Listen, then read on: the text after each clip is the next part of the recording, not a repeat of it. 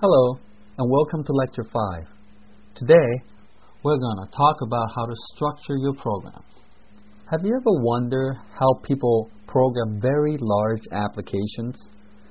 Applications as large as something that requires millions and millions of code. How do they do it? This is precisely what we're going to discuss today.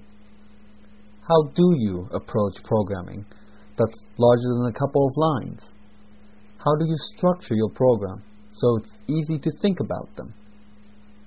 So, how do people program large applications? To tell you the honest-to-God truth, they steal it. But legally. Let me explain. Writing a program is like writing a research paper. You gather what you want from different sources and put them together into a paper. Except in programming, you just kind of copy what they write.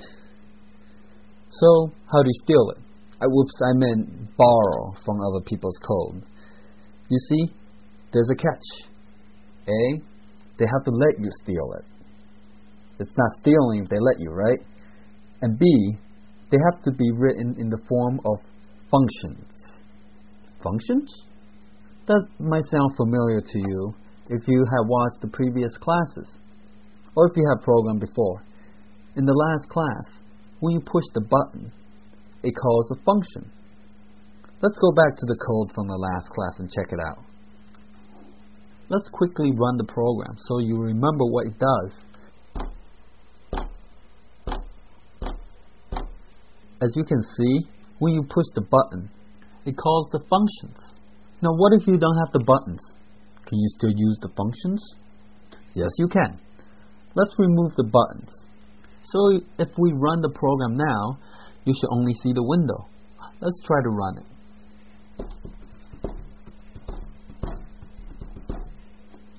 Now, if we want to call the two functions, easy. We just have to include the name of the functions inside our program. First, we'll include the function callMe. Next, we have to include the second function, which is second function. Now if we run the program, you should see a label as well as two lines pointing out in the interpreter.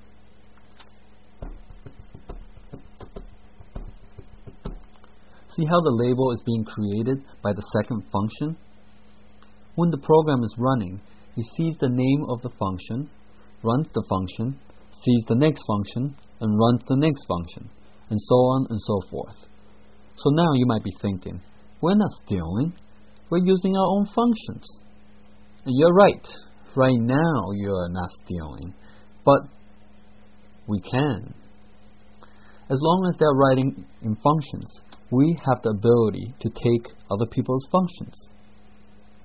Let's clarify by playing a game together. Now, this is a picture of me and Stacy. Hi, everybody.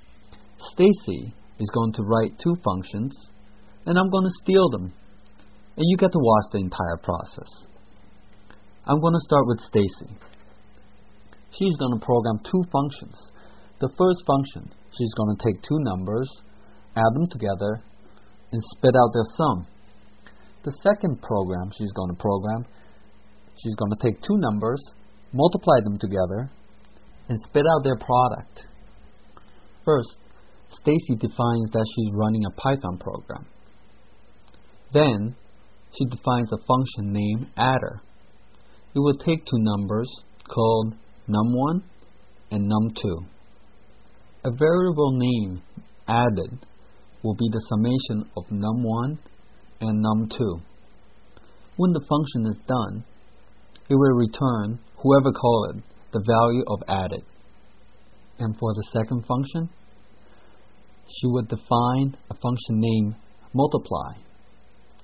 It will take two numbers called num1 and num2. A variable named multip will be num1 multiplied by num2.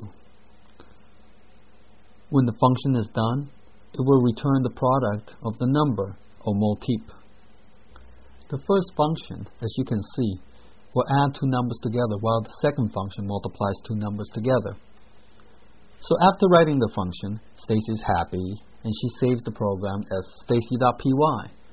She will save it on the desktop. As you can see, it's right here on the desktop, called stacy.py. Okay, so now Che comes along and needs to program something that solves a math problem. 3 plus 4 plus 2 times 5. Obviously, this is a very simplified question, but you'll get the point. So Che goes and starts a program.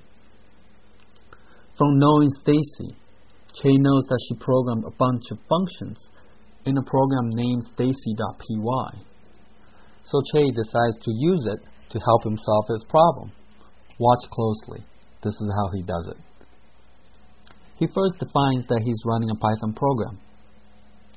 Then he comments on the problem he needs to solve, which is 3 plus 4 plus 2 times 5. Now Che uses Stacy's functions by importing it. Similar to importing tk into a library, Che imports stacy.py, the program she just programmed, except you leave out the .py. Now that Che has access to Stacy's functions, he calls the function adder and tells it to add 3 and 4 together, and the value will equal to first. Then he calls multiply to multiply 2 and 5 together and let it equal to second. And finally, he adds first and second together using the adder function and let it equal to final. And lastly, he prints out the value of the final so we can see if it's working correctly. If everything went well, it should print out 17. First, we'll have to save the program in the same location as stacy.py. In this case, she saved it on the desktop, so we'll have to save it in the desktop too. It's very important that they're in the same location, or else your program can't find stacy.py. Now that we have saved it, let's run the program. Alright, I think it worked. 17, I think that's right. We have successfully taken somebody else's code. Good job. That was a good job for my mom, which is hard to come by these days. In this lecture, we first talked about how to program large applications. As a conclusion, we decided that we should just borrow them. To borrow, they have to let us, and they have to be written in the forms of functions. So we checked out how to run functions and how to write functions, and we spent the rest of the lecture learning how to borrow gracefully. By the way, this class does not encourage you to borrow too much. For the next lecture, we will learn what's available to us and what we can borrow. For your homework, I want you to write a function that averages 3 numbers together. Once you have written the function, try to call it somewhere else. Like always, if you have any trouble writing the function, you can go to the chapter and look up the answer. Well, folks, this is all the time we have for today. This is Che.